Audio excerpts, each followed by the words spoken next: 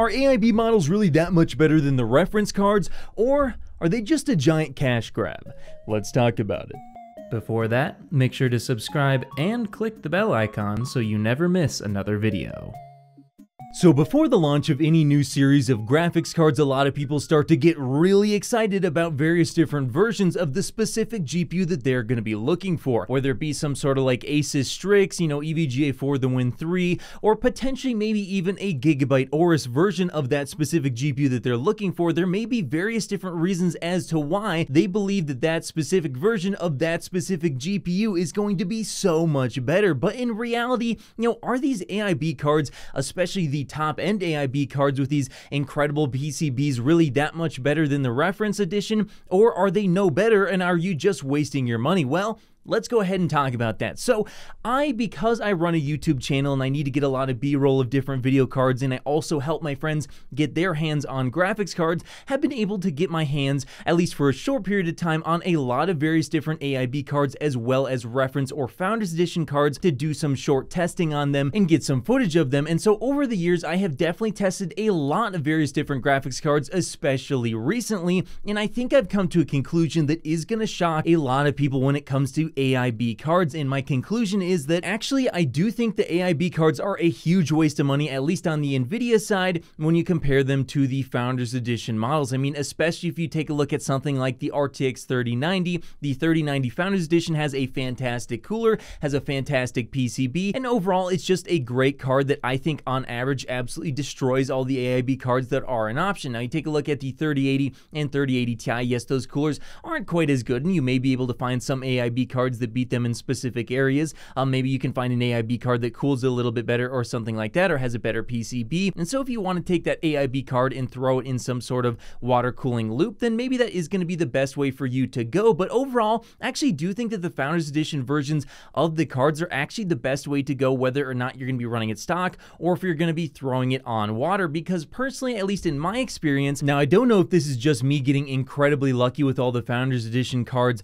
that I've been testing recently, but at least for me personally, and I've definitely seen other people talk about this online, I have seen much better clock speeds out of the Founders Edition cards on the Nvidia side than versus the AIB cards, which leads me to believe that there is a possibility that the Founders Edition GPUs do have binned silicon and that the AIB cards actually get the worst silicon. Now, is this 100% something that I can confirm? No, I have not tested enough of these cards to say for sure that that is the case, but at least for me personally, I have definitely noticed like 100 megahertz plus better clock speeds out of the Founders Edition cards, which again makes the AIB cards basically completely irrelevant, because no matter how good their PCB is, no matter how good the cooling method is on these cards, they are never going to be able to match what I do believe is better silicon on the Founders Edition cards. But actually, guys, that's only one reason as to why I believe that, buying an AIB version of a GPU that you're looking for could actually be a giant waste of your money. The second reason we have to talk about is, well, they cost a lot more. So a lot of these AIB cards are going to cost anywhere from like,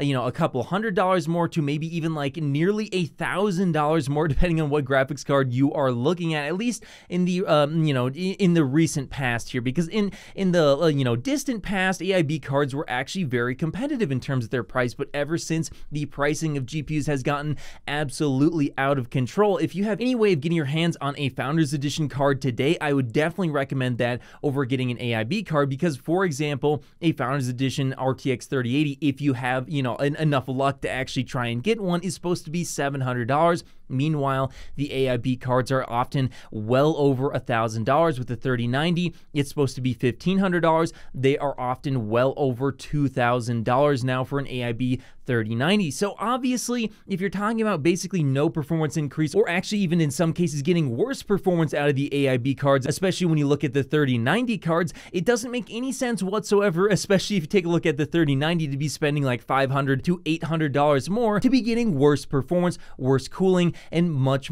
more noise out of your graphics card. So yeah, that doesn't make any sense whatsoever. But finally, the final reason as to why I actually do believe that in general, AIB cards do often tend to be, at least in the recent past, a huge waste of money, is because I think that overall, a lot of these AIB cards, especially when you start going beyond the RTX 3080 level actually don't have very good coolers, or they're not making very good contact, or something is going on that's actually making them not cool your GPU very well whatsoever, especially if you take a look at the 3080 Ti and the 3090. What you're gonna notice is that a lot of these cards are gonna be getting really, really hot. In fact, you know, honestly, outrageously hot. When I take a look at the Strix RTX 3090, the one that I had to turn the fan speeds way up just to keep it under 80 degrees Celsius. And guys, it was actually very difficult to keep it under 80 degrees Celsius. Meanwhile, the 3090 Founders Edition honestly didn't have too much of a hard time keeping it under 60 degrees Celsius. So that is a massive, massive difference. Then you take a look at something like the RTX 3080 Ti for the Win 3 Ultra, which I recently was testing, and to get the fan speeds down to a level that was acceptable with open back headphones on, I actually was reaching up to 88 degrees Celsius at 95% power limit, so I wasn't even at 100% power limit, and it was just getting way, way, way too hot. The clock speeds were dropping as low as 1800 megahertz. I switch over to, you know, putting it on water, and suddenly now we're down to like 55 degrees Celsius. We're over 2.1 gigahertz on the clock speeds, and we're at, you know, 450 watts versus 380 watts that I could barely handle on the AIB cooler. So I think that overall, especially when you take a look at the higher end cards, when you start to look at the AIB models, I honestly would say this: if you have no other option but to buy an AIB model, obviously go for that. And there are some cards out there that have pretty decent coolers. I think that the Gigabyte versions of like the RTX 3070 and 3080 especially actually do have a pretty good cooler on them that can handle the RTX 3070 and 3080 with no problem. I also have a friend who has a 3080 Ti Gigabyte version, and he claims that the cooler on that does a pretty good job as well. So I think there are some versions out there that I haven't tested personally that do actually do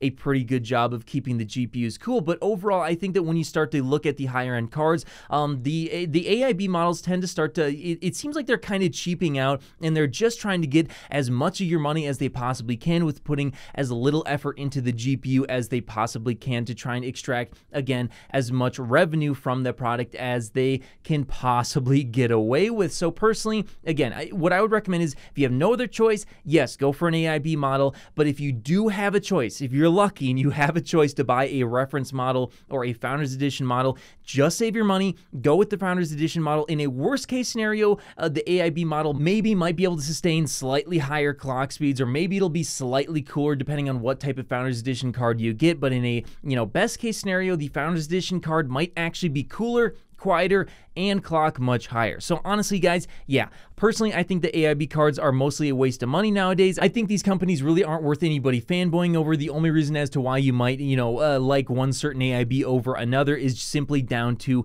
how good their customer service is. For example, you know, despite the fact that I think the For the Win 3 cooler isn't good beyond an RTX 3080, I don't think it's enough to cool these cards. I actually do like EVGA because I think they have good customer service. So if there's something like that that you like about a company, hey, that's all well and good. But if it comes down to performance and cooling, I don't think it's worth spending your money on an AIB card now, and it probably won't be anytime in the future. But hey, that's just what I think. Do you think it's worth paying for an AIB model, or do you think you should save your money and go with a Founders Edition? Let me know your guys' thoughts in the comments below, and of course, I'll see you in the next video. If you made it to the end of the video, be sure to drop a like. Every time you do so, AMD and Nvidia get more stock.